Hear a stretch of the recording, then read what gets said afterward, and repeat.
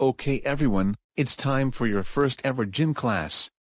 And now, I'd like you all to give a big Nick Jr. School welcome to our first ever gym teacher, Little Bill's sister, Ms. April Glover. Hi, Miss Miss Glover. Glover. Please, call me April. Oh, okay, April. April's going to be your gym teacher for this year. We're also really excited to have her, as she'll also be your basketball coach this year.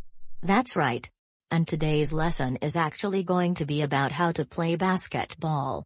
So, does anyone have any questions for me before we begin? Yes, I do. Yes, Beast? Is basketball hard to play?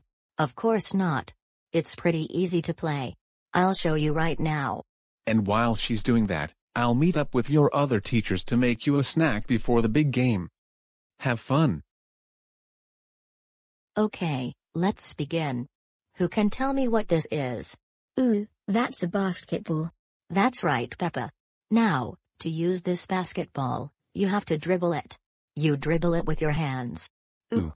Yes, Oswald?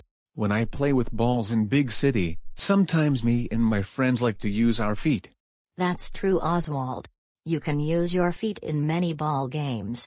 But you can't use your feet in basketball. Can anyone tell me why? Peppa?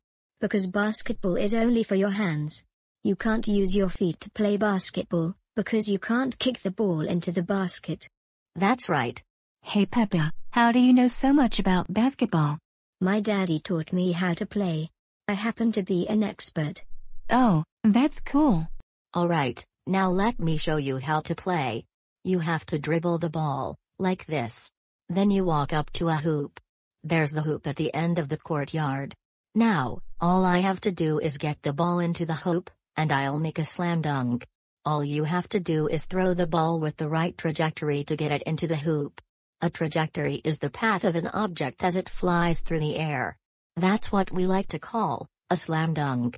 Now, does anybody want to give it a try? Yes, please. Alright then. Everyone grab a basketball, and we'll shoot some hoops.